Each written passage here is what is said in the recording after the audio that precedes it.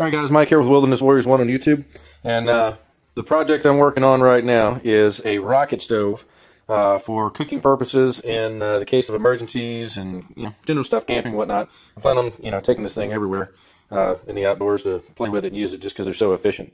And I'm working on designs for a heater to be used as well as a baking utensil to go on top of this as a heat box so you can bake pizzas and stuff like that. To start off with, just going to do a basic rocket stove for heat or for cooking. And what I started with here was just a used 20-pound propane tank. Was pretty much junk. I think I picked it up at the dump over in the scrap or recycling area. And I'm actually using 4-inch EMT conduit.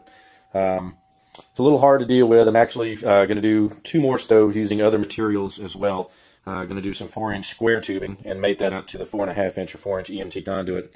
And see, just because some of these the cuts, if you don't have a plasma cutter and you're cutting it out by hand, are very, very painstaking and painful in some instances. When you're dealing with round stuff, you have to wind up cutting round holes that things will made up, and notching pipes, and something that is not easily done. I've got hole saws and all, but trying to do that with a standard drill and not being able to lock something that large into a drill press or pipe clamp or pipe vise is a little hard. But, as you see, I've got the bottom cut out. Those 2 pipes there will be the feed tube and the riser. This one is a little longer. It's 15 inches tall. This will be the riser. This will be the feed tube. They will mate up at a 90-degree angle.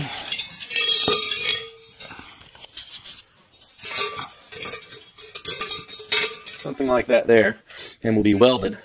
And then I've got a flat plate that I will be welding onto this end to close that in for a flat base. And then once everything there is cleaned up and welded specifically at 90 degrees, then it actually slides in here. And then this pipe will be sticking out something like that. And it will be welded around that top seam. And then this piece will be trimmed. This is the bottom of the tank. And it will go back in there like so and be welded back up. This was the original base. It'll be cleaned up and actually welded back on, although I probably will not use this because I plan on making feet that will stick down so this thing will stand up at a regular barbecue type height or closer by the time you get a pot on it. And then I will bend up some handles to go on the side, and this will be your riser, your combustion chamber. It will stick up like that and be welded around the top. It will be filled with a mixture of perlite and vermiculite, which will fill this gap all the way around the inside of it before I weld the bottom back on. And that will be a insulation in order to keep the combustion chamber as hot as possible. The ideal goal is to get it to around 1600 degrees so it's completely smokeless and burns up all the gases emitted by the fuels you put in. I have got the combustion tube and the feed tube pretty much finished. Welding's not that great. This welder I've got now is not just a basic flux core welder. It works fair. And anyway, I took a square cap or plate off of a metal receptacle, welded it to the bottom for the cover, and then just roughly cut off the edges. Didn't have to be perfect since it's all going to be sealed inside the propane tank. Then I took a piece of 16 gauge steel, I think it was 12 by 18, and cut off a sheet about 4 1/8 inches to sit in there for the feed tube, and I just tacked it at the front and at the rear on the inside so it can't move. A little bit of air gap down the side, but I don't think that makes any difference at all. Alright, so far I have got my tubes welded into the tank, and I have just filled the tank up as much as I'm going to with a mixture of vermiculite and perlite, and I have shaken it around. I'll show you the welds when I turn it back up right after I weld the bottom on. And the bottom is just the piece that I actually cut out. It's going to lay back in there similar to that and weld back in. I've got to clean the edges up and weld it back in. Then I'm going to weld the bottom ring back onto it so it can stand upright. And later I'm going to put some angle iron legs on it to raise the height of it up to where it's at a decent cooking height once you got a pot or frying pan on it.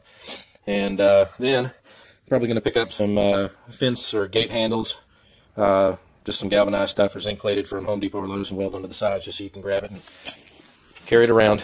And I'll show you that after I get done welding the top back on, or bottom back on. Alright guys, rocket stove out of a propane tank project. I am just about done here. I still don't have the feet on it, but I don't have the materials to do that tonight, so I've got all my welds done. I've got everything pretty much cleaned up. I've got all my splatter off of it, and I've got my pot support rods on. This is just 1/4 inch round stock, solid. Bought it at Home Depot. It actually took almost 12 feet of rod. Have small rods here coming up for the risers, so that all of these that come in are pretty close to being level. Should be certainly level enough to handle a pot or a frying pan or something like that without too much wobble in it, and I can hammer them down a little bit if necessary. I'm also going to have angle iron feet, and I'm going to weld nuts into it and actually have washers welded onto all thread at the bottom, so the feet will actually be slightly adjustable. About 1 inch maybe on each side is going to be about it.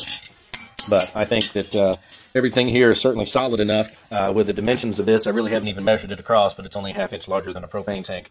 But my goal here is to be able to use this to boil water for purification and stuff like that in a large stock pot, like a 50 liter or 50 quart aluminum stock pot for like deep frying a turkey or something like that in. So that is my goal. Unfortunately, it has been raining for a couple of days here, and everything is absolutely saturated, so I can't even fire this thing up yet. It'll probably be next weekend before I get to fire it up. So I'm going to get the legs on it tomorrow, and probably get this thing painted. It's going to be painted all black, and then I'm going to try to round up some dry materials to fire it up and see how it does. Thanks. All right, this is the first firing. Use a little newspaper to get it started, so you see some caught there on my support bars and floating around. But I've got extremely damp wood, so I wanted to make sure that I got it started. Looks like everything is pretty much burning as it's supposed to. Certainly not up to temperature yet, because we still have flames coming up. Very visible, and there's no swirl yet, so I'm going to let this burn for a few minutes and keep feeding some sticks into it, and I'll be back with you. Alright guys, several minutes later, I've ran some wood through this, and although this is damp wood, it actually is burning pretty good. And I know you can't see it, but our temperatures are up. The outside of this container is pretty warm to the touch, even though it is insulated with the perlite and all. The flames, I just shoved some more wood in, so the flames are tall right now, but when they settle down, they actually do spiral at the bottom, and the temperatures are very hot. You can see the feed tube in there, my ash down below, so I've got a good ash bed. And this thing is certainly burning as well as any of the examples I've seen on YouTube, so I'm very pleased with it so far. In the next couple of days, I will probably be doing some testing as far as how it cooks. I bought a large frying pan at Sam's Club to use specifically on this thing, so it spreads the heat out well. I also bought a porcelain-covered oven-type Dutch oven to be used on this thing as well for cooking some stuff, so I might actually try doing some chili or something like that on it here soon. You can see the flames die down, and get the camera.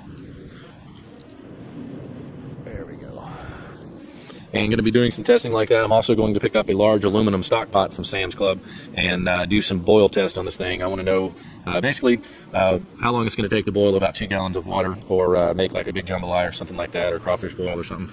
Something large to feed, 8, 10, 12 people at a time, since that was my whole goal in building this thing. So as I do testing, I'll have some more videos posted on this, and if you please rate this video and let me know what you think.